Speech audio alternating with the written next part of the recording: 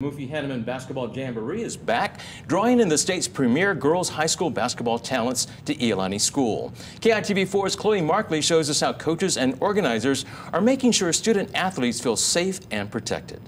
A former Punahou High School basketball coach was arrested on federal charges related to child sex abuse. Now organizers and coaches of this basketball jamboree want families to know their children are safe. And if their child experiences anything like these former players, they shouldn't be afraid to report it.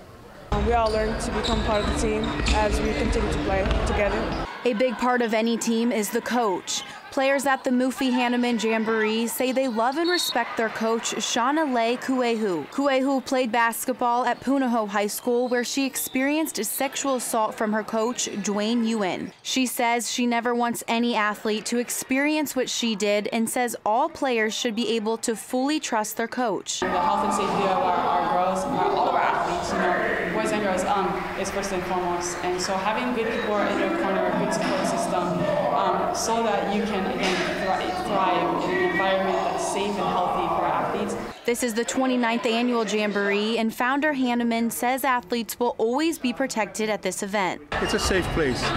My coaches are very credible.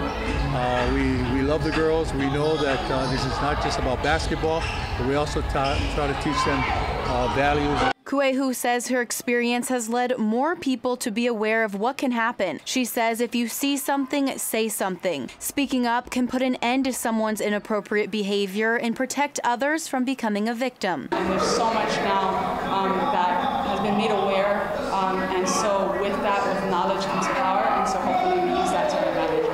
If a player does experience abuse, they shouldn't feel shame. Kuehu says to find a strong support system so you feel less alone. At the end of the day, we have the same story, and unfortunately we wish we didn't, but we do. But there's so much power that we can do, and so much good that we can do with it, and so strength in numbers. Kuehu says if any players experience anything like she did, they can feel safe and comfortable coming to talk to her.